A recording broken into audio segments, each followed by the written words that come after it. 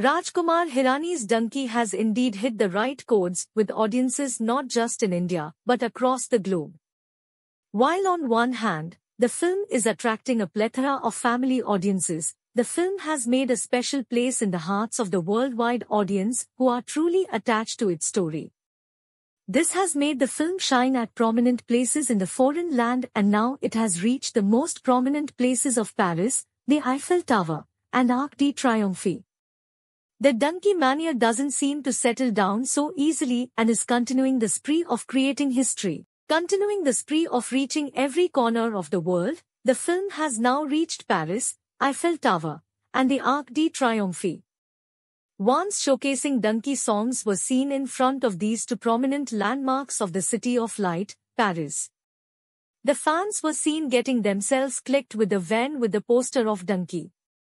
Apart from this, Dunki also became the first Hindi Bollywood film to be showcased in the Grand Hall of Les Grands Rex, Europe on Christmas evening. A huge crowd of fans were witnessed outside the biggest cinema of Europe.